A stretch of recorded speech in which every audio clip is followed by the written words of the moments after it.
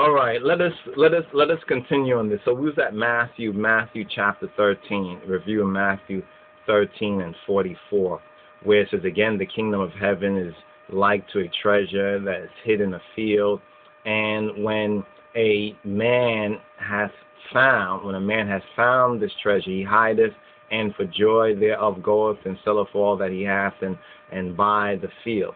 We're coming into a time that we're going to find out exactly if this comet that's named ELENIN, or I don't know if it was ELENIN, is a comet or a star or a planet. Now, EL, and let's clear this because we've already touched on this teaching. Stay tuned. Yah willing, we'll have a time and opportunity to put it forward. Let's touch on this ELENIN situation, because who knows if the comet or the star or the planet or the sign or whatever people want to call it, whatever they feel like calling it, if it really comes to pass, as people have said that it's going to come to pass, we might even lose these means of communication more or less. So it behooves us every time we have an opportunity, Yielding to speak to you, brothers and sisters. It is a joy, it's a pleasure, and we hope that in spirit and truth you're able to receive as well. What we're going to talk about right here is what Luke also warned us about in Luke 21 and 25. So get that scripture while we write this right here. This is what the comet is named. They call this ELENIN, right? ELENIN. And they say that it might be a comet. Some say it's actually the planet they call NIBIRU, right? Others say that it's a star, perhaps the fallen star. Some say it might be associated, of course, with meteors. And there's been a lot of talk, especially among the globalists and the New World Order and some of those other folks and beings about some disaster that might come to wipe out humanity or portion. In fact, there's even a star, not star, what they call it, a satellite. There's a dead satellite. It's been dead for like 20 years, and these guys been going up and up and up. They could have even grabbed that satellite, bring it down. But this satellite is about to fall sometime, they say, around Friday. So this is Thursday, September 22nd, and Friday would be tomorrow, the 23rd, and it's going to fall right about, you could say, the beginning of the Shabbat, which is the Shabbat prior to the Feast of Trumpets, the Feast of Trumpets, which is coming up next week, the week following, September 28th, according to the biblical scriptural, the Al-Qidan calculation. Now, when we talk about lunar and solar, the lunar, in that sense, trumps the solar, if you understand, because the Almighty Yahweh, He commanded that the new moon is the 7th month, and at this time in the 7th month, count this many, that many days. That is the key timing. Now, in Christ is the solar calculation, as we've touched on as well. The two of them comes together, but the first teacher is, in that sense, the mother. And Proverbs 1 and 8 says, hear the instruction of thy father, and what? Forsake not the law of thy mother. Galatians chapter 3, it tells us that the law is a schoolmaster until Moshiach comes. In other words, until we are mature and we can take on even that messiahship. When we say the messiahship, we can take on the name Christian. You see, a lot of folks just go to the church, hear a message, and say, I'm saved, I'm a Christian. But there's really more to it than that. And if you study the Bible is very clear on that. If you don't want to study the Bible and still claim something, well, they do have this crime, they call it, what, identity theft?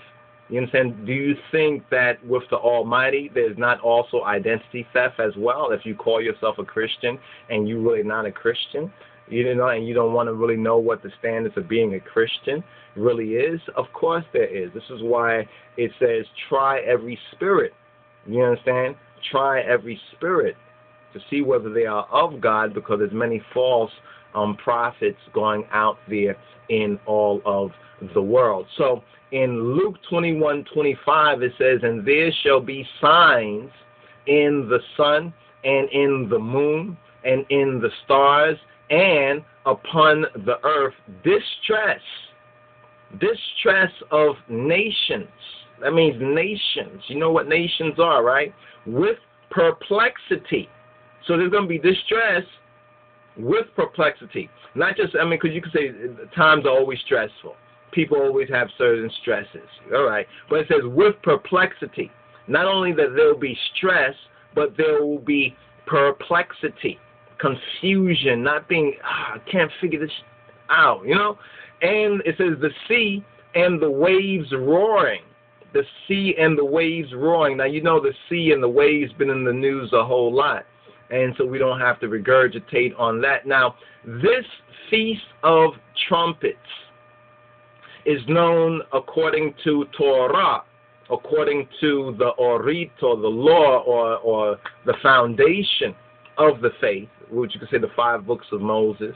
What Christ will say, the law, and he says, you do err because you don't know the scriptures nor the power of God. If I say, I want the power of God to fall on me. Well, what about the knowledge? The knowledge of the scripture. How about that? Christ already told you the conditions. He says, you do err. You are in error, not knowing the scriptures nor the power of God. So one precedes as the prerequisite for the other. This is why Christ would tell the disciples after the resurrection in the book of Acts to stay in the upper room and to pray. You understand? And to fellowship and to pray and to wait and to be patient and to wait for the Holy Spirit to come upon you. In other words, to wait for your elevation. In other words, to wait for your graduate. In other words, wait until you're ready. Plain and simple. See, now we live in a world where stillness. In other words, when's the last time you have had an opportunity just to go into stillness? Not sleep, not fall off into oblivion, but just to go and just to be still. You understand? To be someplace where it's quiet. Just for a moment. Even if it's the middle of the night, you just wake up and there's nothing, no noise or whatever, and just still. Do you know how much the soul desires that? But it's almost like if you don't get it now, it's going to be a while before you get it later, because of the particular time that we are in, where there shall be signs in the sun, sunspots, solar flares, and in the moon. They've been talking about the moon and whether the flag is still there, and there's some other videos out there which says that there is some activities going on the moon. That's why they haven't gone back to the moon, that there's other beings, one would say. And in the stars, they're finding new stars and new galaxies. The more stars they seem to find, the more it's like the universe keeps expanding. The universe keeps seeming like the more they're learning about it, it keeps moving away from them. It keeps getting bigger. It could be just an illusion, since there's water and there's water. It could be just an illusion, because there's real things that we need to be doing here on earth. You understand? And each of us responsibility, personal responsibility in ourselves before God and man, but instead they want to run off, and explore the deepest recesses. But now we got something that's in our solar system. And this is what they call the Comet ELENIN. This is within our solar system. You understand? Are you able to get this over here? Are you able to see the full, I want to make sure you see the comet, the planet, NIBIRU, the star. This is other names for it, or other best guesstimates of what it might be or what it could be. Now, what do we know? Well, we know that the testimony of our black Lord and Savior Jesus Christ, Yeshua HaMashiach, as it's recorded in the book of Luke, is this: that there shall be signs in the sun, and in the moon, and in the stars, and upon the earth distress of nations with perplexity, the sea and the waves roaring. The sea and the waves roaring. Now, science tells us that the moon and the magnetics and the different effects. In fact, you remember that recent, what was it, a hurricane tropical storm that came through to New York? They were talking about, they would say that the high tide, the moon, and all that was going to happen in high tide, and this means that it's going to be even that much worse because the tide and the effect of the moon is going to have on the tide, and therefore the sea level is going to be that much more risen. So the sea waves, the sea and the waves roaring, that means that the sea very choppy and unstable. This is beyond man's power to do. You understand? Since 3/4 of the earth is water. Think about that. That means we're on that other quarter of the earth. Everybody, whether they're in China, whether they're in Africa, you understand, whether they're in Europe, you understand, whether they're in the Americas, or the Caribbean, wherever they're at. And if I miss it, Australia, whatever like that, all that land put together is just 1/4, and 3/4 are water. So that means that 3/4 of the earth is being affected by something. What can affect 3/4 of the earth? Well, we know that there's the magnetics. That when this comet that they say is coming forward, and already some say that this comet was a part of, let's put this up here for you so you can go in the amount of time that we have. You remember on March 11, and we're talking about 2011, there was the tsunami, right? Remember, and that was Japan, right? They say the same comet, ELENIN, that caused, or that came through around March 11, notice the numbers, March 11th, 2011, this same tsunami was connected with the same comet. Now, this same comet is going to even come in a greater magnetic stress field or alignment. Some call this to be an alignment that is about to happen, coming up on the feast, or coinciding, quite interestingly enough, with the Hebrew feast of trumpets, or the Yom Teruah, the Feast of Trumpets, which the modern Jews call Rosh Hashanah. Now, Rosh Hashanah, let's put this up here, right here. The rightful name is the Yom,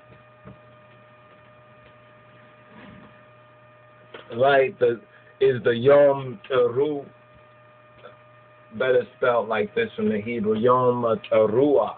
You understand? And for short, we'll just call it trumpets, right? And this coincides with the Hebraic New Year that is called often Rosh Hashanah. Rosh Hashanah. Now, Rosh Hashanah is not in the Hebrew Bible. Rosh Hashanah is not in the Hebrew. You won't find it. Instead, what you'll find is Yom Teruah. I think it was like in the what was it, the 6th century or the 16th century, but it was much later. It was just the later day so-called Jews that they basically their rabbis invented this 2-day Rosh Hashanah. But with Rosh Hashanah coming to the forefront, what is often forgotten is the rightful name is the Yom Teruah. The Yom Teruah, which is connected with the 7th Hebrew month. Now, it's from then between Yom Teruah and the Day of Atonement, we have to count 10 days. There are 10 days. Now, the Hebrews and the Jews will tell you that these are the 10 days of awe.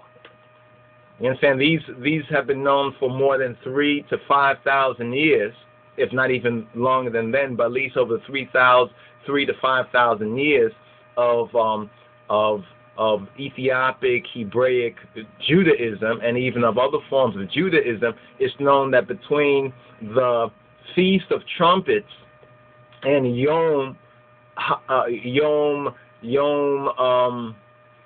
Kippur, or Kippurim, some would call it, which is the Day of Atonement, there are 10 days. These 10 days are known as the 10 days of awe.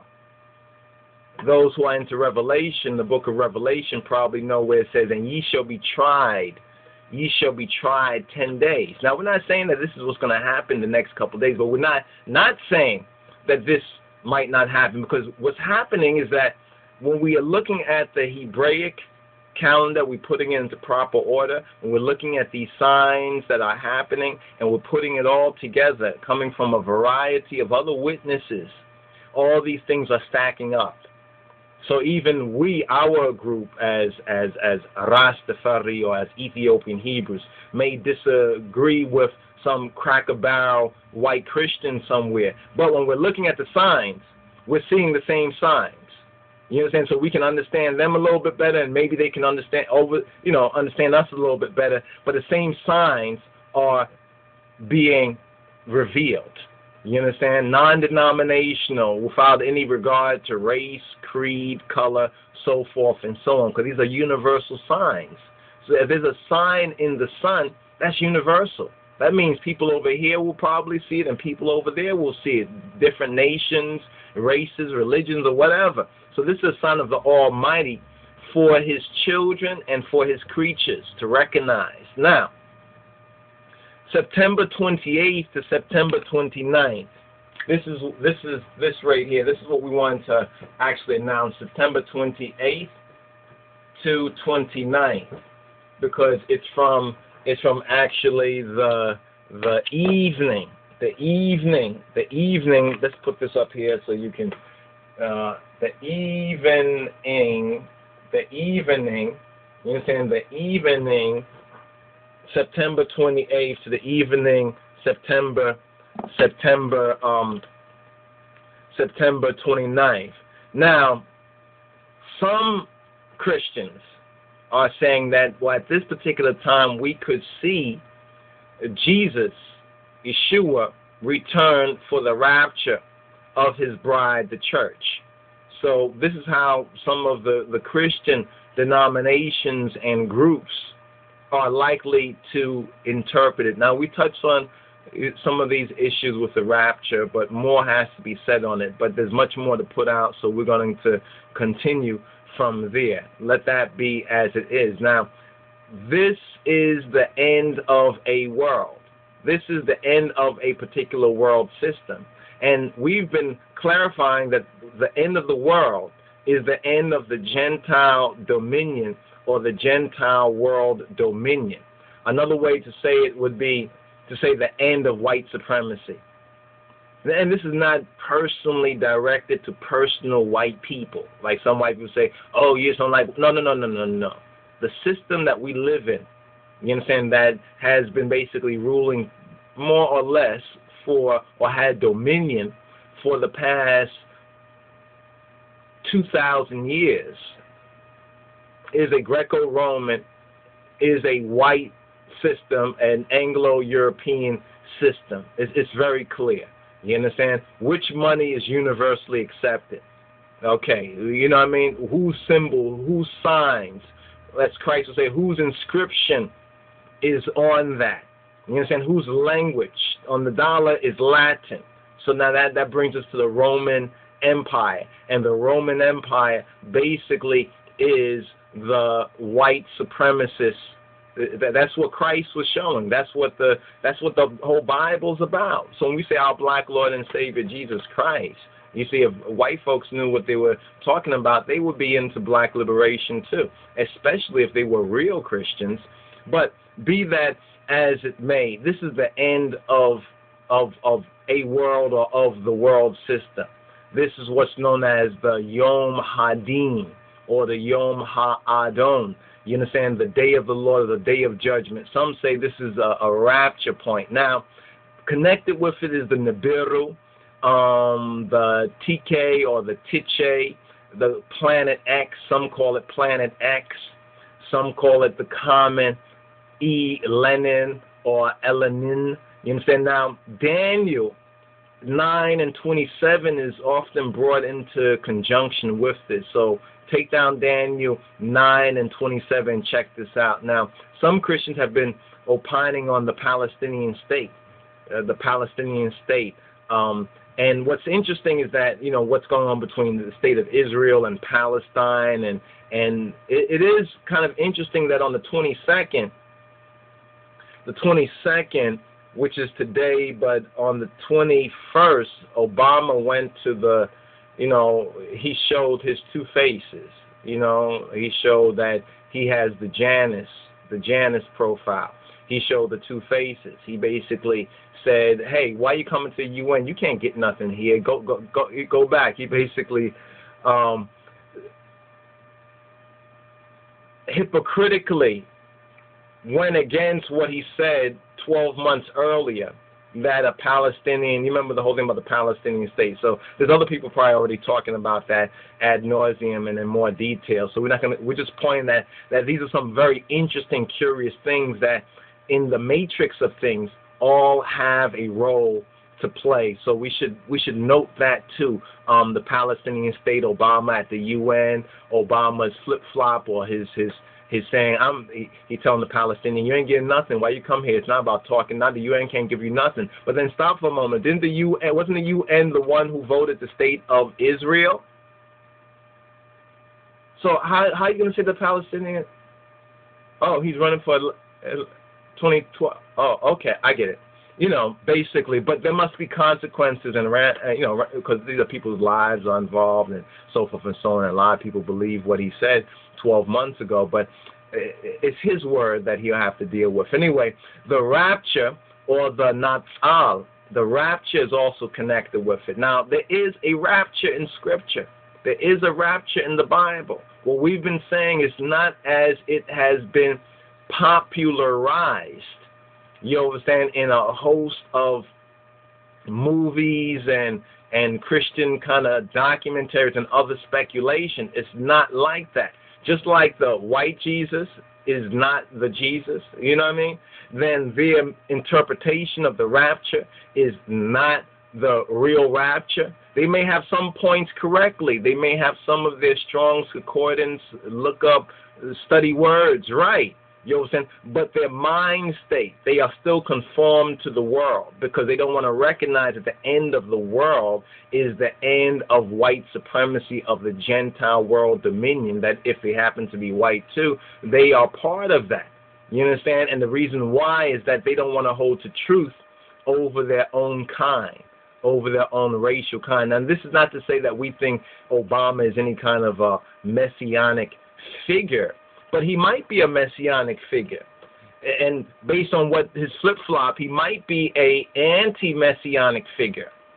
So he's a messianic figure, but not in the way that you would think he is. Now, of course, this doesn't get me too many kudos with a lot of black folks who still are like in a frozen psychological state, wondering what Obama's going to do, and things are getting worse and worse and worse and worse for them. But be that as it may, what's done is done, and let us move forward. So Revelation 12:1 is a sign that is also connected with this. Revelation 12:1. We've touched on Revelation 12:1. That's the woman who's clothed with the sun. Some say that is the constellation of the Virgin, or the constellation of Virgo. And this is also linked with the feast, or the festival of trumpets. They say this is the Hebrew wedding, or this is the idea of the Jewish wedding, is also an idea of the rapture, also an idea of the Maranatha, also an idea of Christ coming for the church, as pointed out in the book of Revelation. So all of Revelation can be based, in a sense, on a wedding. Remember how Christ in his parables, the Messiah in the recorded parables, he speaks about it's like a father having a wedding for his son.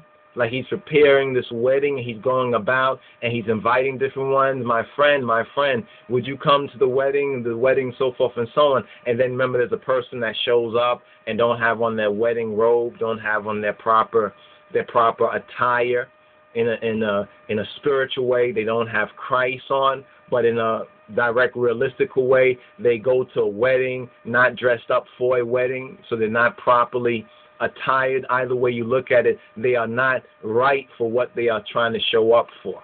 They have not prepared. It's so a lack of preparation or an outright disrespect. In other words, a lot of folks will come along and try to ride this bandwagon too as soon as they get a couple more demonstrations.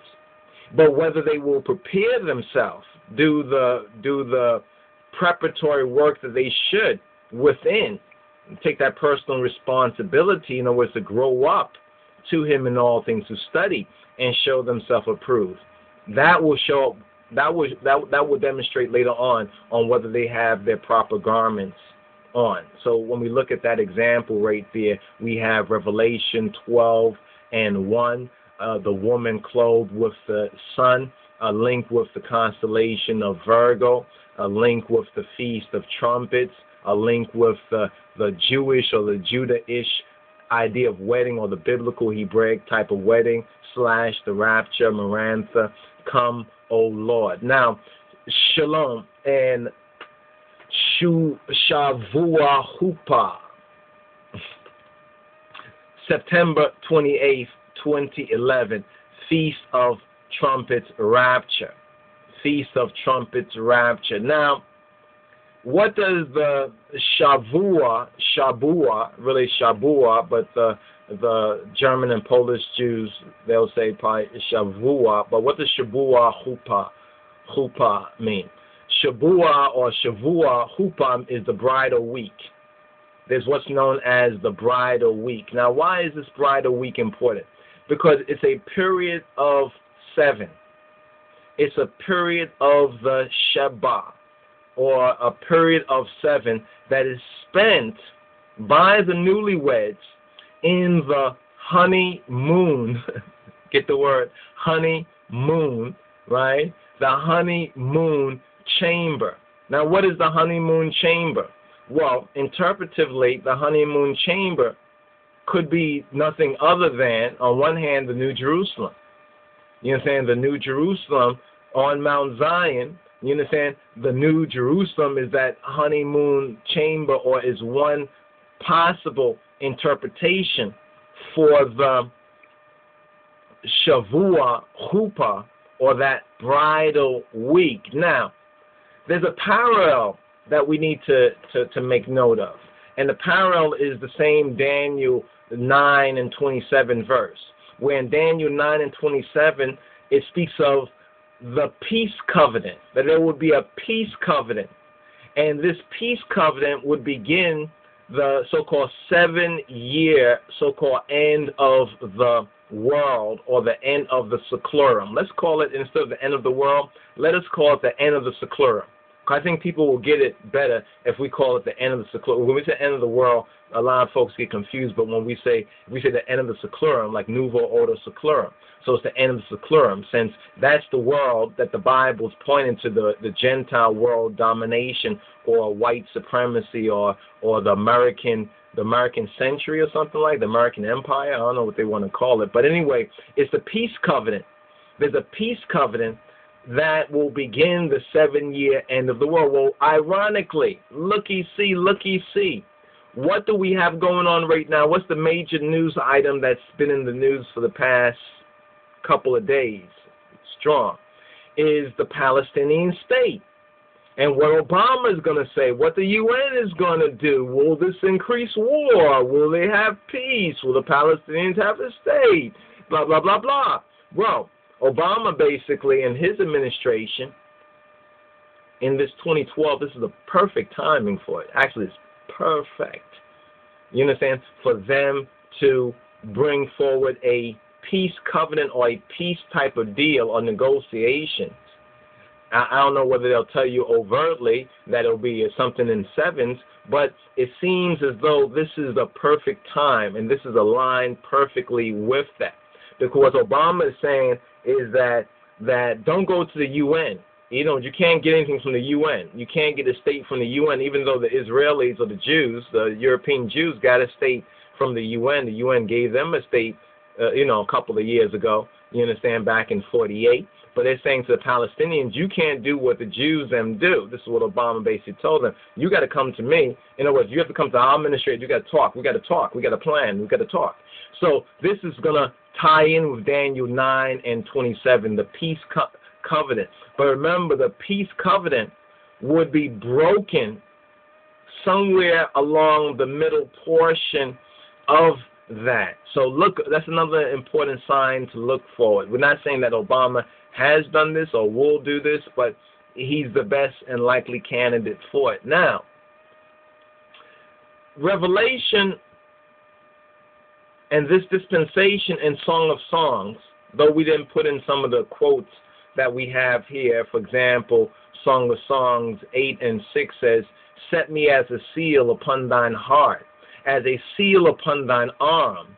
For love is as strong as death. For love is strong as death. In other words, this New Jerusalem, Revelation 21:11, having the glory of God, and her light was like to a stone most precious, even like a jasper stone, clear as crystal. Now, this may be one of the most exciting and important postings. This one here, and hopefully maybe a couple of ones that we can follow up on this one with. Why do we say this? Because this September, this year, this eve, this is the eve of a very important time too. 2011 is just one of the major signs. So with everything that's happening in the heavens and on the earth, this is a very important time. You understand? And this might be one of the most important videos. One of them. There's a lot of other good ones out there where different folks are putting different things together. It's kind of unfortunate that we don't have the option to really bring everything together, but there's been a long time that many of these key issues have been talked about. So ones and ones are without excuse. You understand? It seems like yeah, all right, yeah, even Beelzebub and the rest of them want to take a look, you understand, at what we're saying. You know, do we know anything that they don't know? Perhaps. Anyway, this September, the church. Now, when we say the church, we're not talking about outer church. Remember what Kadamawi Haile Selassie, what His Imperial Majesty said concerning the church. And we don't want to even paraphrase, but we want to invoke His Majesty's own words. He was asked by Dr. Hoffman, and this is from one of our books, Rastafari preliminary notes to the HIM Haile Selassie Amharic Bible, to the Book of the Seven Seals. All right, this is a preliminary note, an introduction to the Book of the Seven Seals, His Imperial Majesty's Bible. Here we have on page 144, Dr. Hoffman, who interviews the Lutheran interview, is also called 1968, the Christmas Day interview of His Imperial Majesty with Dr. Oswald Hoffman. Dr. Hoffman asks our Father, asks His Imperial Majesty, Your Imperial Majesty, as a member of the body of Christ, what do you expect of the church? Interesting. His Imperial Majesty Haile Selassie I says, the church is not merely a building.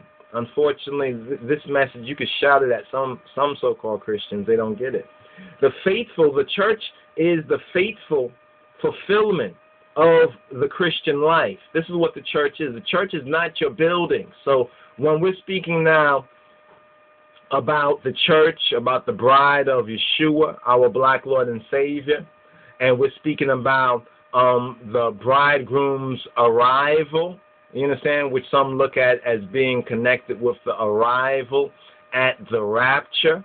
When we put these things together, we need to first of all understand the terms that we're using in their proper context.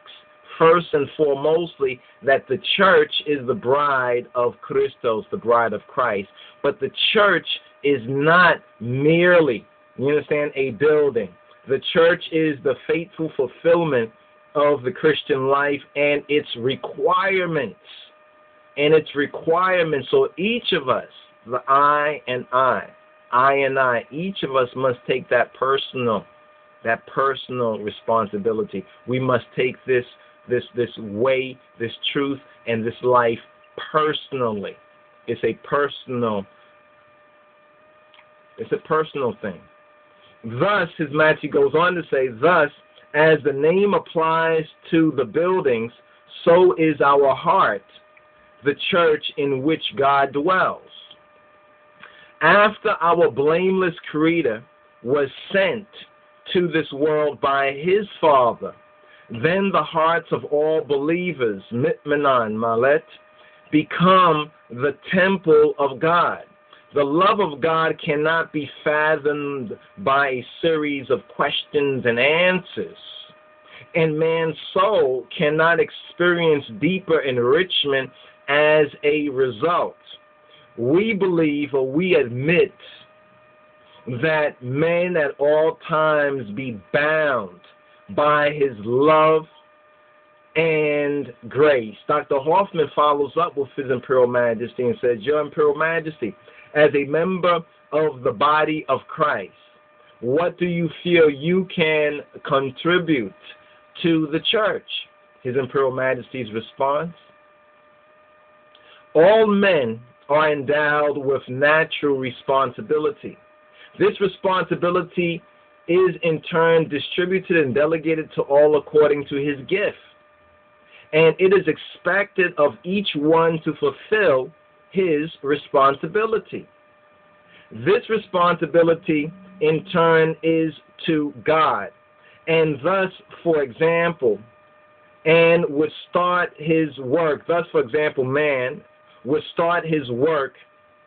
asking God to bless the beginning and thank God for a good ending too. We believe that all people in all their responsibilities delegated to them will begin and finish their work in God's name. I gave you brief answer.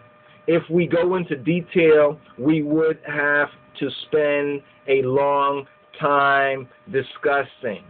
And it's interesting that Dr. Hoffman would follow up and says, it is a magnificent answer, and I am deeply grateful for it. To turn to another subject, Your Imperial Majesty, are there any passages of the Bible that have become especially meaningful to you? His Majesty's response, I have the highest respect for the Bible as a whole. We also recognize the rightful name the Bible bears. We find that in all the periods of the Old Testament and the times of the patriarch kings and prophets, great miracles were done. On the other hand, the time in which our Lord himself gave the command to go to all the world and to preach is also of high value. Then Mark, Matthew, Luke, and John, the four Gospels in which the sayings of our Lord are recorded, are pillars for all men on the earth. Therefore, the Bible should not be cut into portions. One more, please. Just stay tuned. Just stay right there. Dr. Hoffman now says, as a mature Christian, which means that even Dr. Hoffman and true Christians recognize there is a baby Christian, like a newborn babe, and then there are the sons and the daughters and the more mature Christians. So there is a maturity in Christianity, but a lot of this has been lost in this counterfeit Christianity and this kind of stuff that a lot of people they like this, but they're ignorant. It's like a child would like to eat sugar and candy even before bed. But this eventually will get that child sick and might even kill that child. But Dr. Hoffman asks, as a mature Christian, have you a special word for young people of these days? And this is our special word for the brothers and sisters and some of the young people who may be tuning in to this broadcast. His Imperial Majesty Haile Selassie says, On this occasion, I address all those within our empire. Our Christianity is not restricted to a given church, and I stress above all that we do not wish to make distinctions. My advice to all is to fulfill the 10 Commandments. You are aware of the contents of the 10 Commandments and can elaborate on it. If the nation for which I am the emperor, or Negus, King of Kings, follows and accepts this, since it is also what I accept and follow, I would believe our country is not only historically Christian, but also actively Christian. Now there's much more to this interview. Get a copy of this, but you can even find the interview online if you look it up. His Imperial Majesty's interview with His Imperial Majesty, so forth and so on. Our main point in touching on that is because it also touches on what's going on in this present time. The match was struck in Ethiopia again. This time the spiritual warfare match was struck in Ethiopia. But the flames are burning the world. When we look in the West too, there's a debate on about religion in the classroom. In America, they were successful to some great extent to remove God from the classroom. Currently, we see a rise in immorality. But this immorality, they are trying to sell us on this immorality, and they're trying to call this immorality the so-called new normal. The new normal. That this is the new normal. They're trying to say that this is the way that we all are going to be living, so get with it. But Jah is not mocked, O world, and those who believe in the world. You are mocked. You understand? You are the one who's mocked, not Jah. God is not mocked, but the world is mocked. And if what we've been meditating on, reading, and most of all spiritually feeling is true, we are going to head through a very interesting time. You understand? Where we're going to see, you understand, and feel it in real ways, the mockery of the world, but no mockery of Jah, where ones are going to recognize that they probably should have kept the Bible in the classroom. They probably shouldn't have allowed this abortion thing, to become like the Rastafari song. Remember that song? How many of you remember that one? I forgot who did it. Somebody, if you know the name, who done this, and I could look it up on the internet. But anyway, some of y'all know who I into the music. What's that Rastafari song, the reggae song? Abortion, killing, a murder. Whoa! Oh Lord! Abortion, killing is murder. I know there's those unique cases. What if a woman was raped? Should she still have to bear the child or something like that? What if she has a medical condition? They are going to the exceptions. Well, exceptions are just that, exceptions. But we live in a time where everybody thinks that everything concerning them. We live in a very self-righteous, deluded age. The world, however, this September may really see, and I think it's already should have seen some of the handwriting on the wall, but it's going to see more, though it might not understand the language it's written in, more of the handwriting on the wall. In other words, Babylon's death warrant has been issued. We're here to announce that Babylon's death warrant has been issued. You remember in the interview with His Majesty where we just read a portion of it? His Majesty said, I do not wish to make distinctions. Do you know why he said that? Why he didn't wish to make distinctions? Not because he believed that everybody is equally doing the right thing. But in his position, for him to make distinctions at that time would bring things into judgment. You understand? Would bring it into judgment at that time. Thankfully, he knew that we, and many of us were so young then, you understand, we would have had maybe very little opportunity if we were to rely or deep end, on our parents and the other generation to maybe find what we have found. the half of the story that's never been told before in the light of Rastafari. But this September, the handwriting is on the wall. The earth has received this planet, the Babylonian system, the rulers, the fallen being. They have received their death warrant. Really, I think it's an arrest warrant first. The first is the arrest warrant. You understand? And then the trial. You understand? People say they've already been put on trial. No, the day of judgment is a day of judging these things. It's a day of bringing these things. But first you have to bring the convicted. You understand? First you have to put them under arrest. You have to bind them up. You understand? So what will bind up this new world order? Because there's been people who've been preaching and proclaiming this word in various different ways. And ones have been turning deaf to it because there is so much distraction. There is so much distraction that exists out there. You understand? That has been allowing people to say, oh, I'm not into that religious, that God stuff, because they always ask for money or something. You know, they find any little thing to distract them because of the multimedia. You see this multimedia and this technology. And people are telling you clearly, I cannot live without my cell phone. I cannot live without my such and such. It's not because, well, still, they're saying they can't live without it. So it's because of idolatry. I mean, there are some good things that you can, you could call, communicate with family, loved ones, and such, and send them information back. And that's all great. But some people are so wrapped up into this and caught up on this so-called, this new normal. You understand that the only thing that will get their attention is for something to come and to wipe that out the way, to cripple, cramp, and to paralyze that.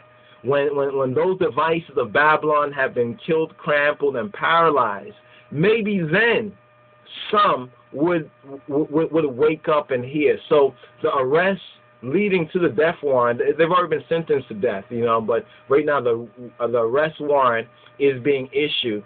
And we're at this beginning of what's known as the Yom HaDin, you understand, or the Yom HaAdon, you understand, the day of the Lord, or the day of judgment commencing. So stay tuned, a little bit more to come. Yah willing, stay tuned to the next part of this, all right? Shalom, Rastafari.